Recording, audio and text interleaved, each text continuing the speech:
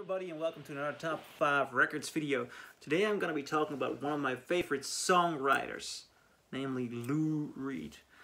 I am immensely impressed by his body of work, and although a lot of people think he was interesting solely in the Velvet Underground or perhaps early in the 70s, I think he has found and lost, but mostly found his relevance throughout his entire career.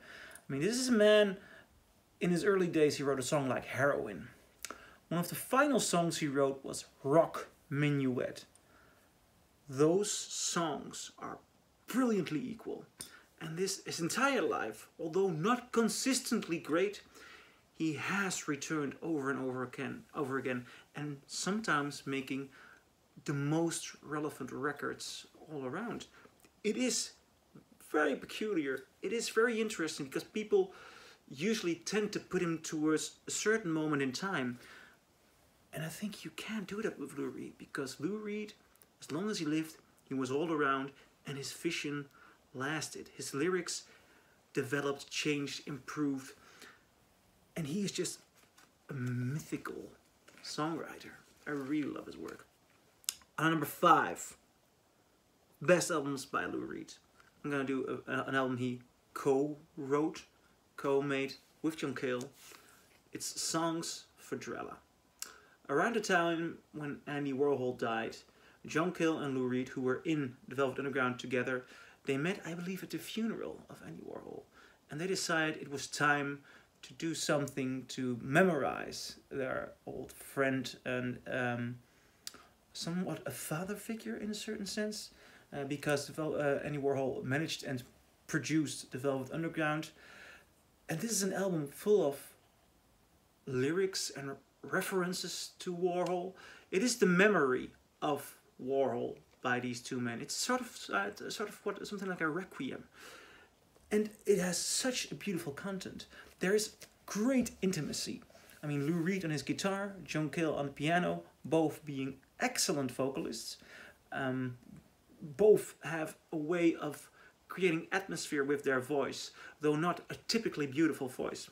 I think they both have beauty in them.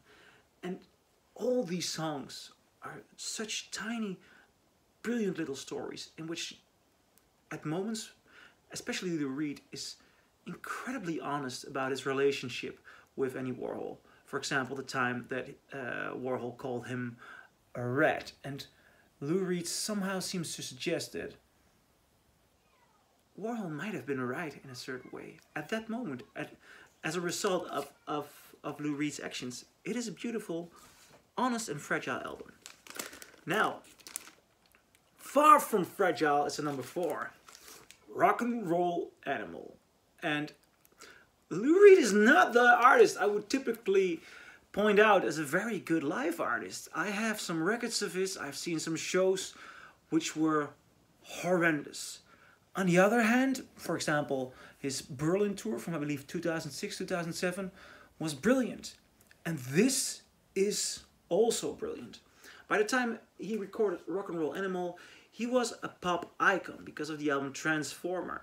And he was playing with the idea of being a pop icon. He didn't like it, or he posed as being cynical about it. It was a very ambiguous behavior, but it proved to be nothing but brilliant. The energy on this show is rare in the body of work of Lou Reed. It has elements of rock, hard rock. For example, the first song, Sweet Jane. It is an incredible long intro, which also was not per se an artistic choice, but okay, I'll tell that story. They were playing Sweet Jane as the opening song, but the venue did not pay the band yet. So Lou Reed would not come on stage until he was paid. So the intro is very long because Lou Reed just waited for his money backstage until he got up. But that resulted in something very interesting, an atmosphere of rock guitars taking over, until he starts his beautiful song, Sweet Jane. And it's all in all incredible energy. Heroines on your white light, white heat, Lady Day, rock and roll. It is an awesome, awesome album. one of the best live albums ever, and Lou Reed shows just the most amazing side of his. On number 3, New York. Lou Reed's 1989 album, New York. Now, this was an album which had to grow on me. Yet there are so many good songs which have catchiness in it. By the time Lou Reed started doing this album, he had developed a different kind of style. He was, as a vocalist, more laid back, and it was more like he was singing over awesome guitars. Just he had this quote that all you need in rock and roll is 2 guitars, drums, and a bass, and that's all. And you really sense that his approach to music is different. Songs like Romeo Had Juliet, that's a nice song. Halloween Parade and Dirty Boulevard, oh, those are epic writings. Late 80s, this man was beginning to rewrite. He became somewhat of a novelist. When you listen to Last Great American Whale, he starts writing much more like a novelist. I really love that. Great album, and sounds incredible. He became an audiophile around this time. He became an audiophile, and Lou Reed's audiophile face is just very impressive. And number 2, Transformer. Lou Reed made his first album solo, I believe a year before this, and it flopped. Which is, by the way, not a bad album. The first album, Lou Reed, entitled Lou Reed, not a bad album. But then David Bowie came along, and together with Mick Rock, he produced Transformer. Now, a lot of people say, Lou Reed hopped the bandwagon of glam rock, and he wanted to sound like Bowie, as they say in the film Almost Famous. But that's not really the case. Bowie wanted to produce Lou Reed, and the songs on here are Lou Reed songs. And those songs are good. There is not a single bad song on this album. It rocks. Vicious, Annie's Chest, Perfect Day, Hanging Around, Walk on the Wild Side, Makeup, Satellite of Love, Wagon Wheel, New York Telephone Conversation. It's a very strange ditty song. I really love it. I'm So Free, Good Night Ladies. All of these songs are good. It is incredible. A masterpiece.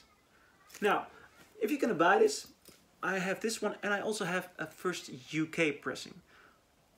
I took this one out. This is a Speaker's Corner reissue. You can easily find it online. Why did I take this out? The Speaker's Corner beats the first British UK pressing.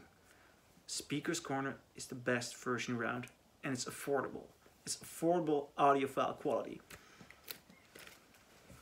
Now the number 1. This is actually the album which was used in a lawsuit by, I believe, RCA, his record label, that this man should not be left alone in a studio to record because his music would be too dark. Some people think the album used as evidence was Metal Machine music. It was not. It was this album, Berlin. And what the record company did not understand was that Lou Reed, with legendary producer Bob Ezrin, made one of the finest pieces of music on Berlin. Berlin is a concept album about a relationship from, I believe, 2 junkies. They were addicts, and it tells a story of the ending of a relationship. And this has such an amazing atmosphere. It is spine-chilling, but it has so much to say. It's not just a dark story to annoy the mind. It has so much to say about human limitations, about just not being able to go where you want to go within your own personality, within your own behavior. And that makes this, I mean, this is novel quality. It's the quality of a novel. This man, Lou Reed, is a brilliant writer. And this album sounds stellar. It's a masterpiece. Now, those are my 5 favorite Lou Reed albums. I'm very curious what you guys think. Please leave a comment below and agree, disagree. Let's start a conversation and see you in another video.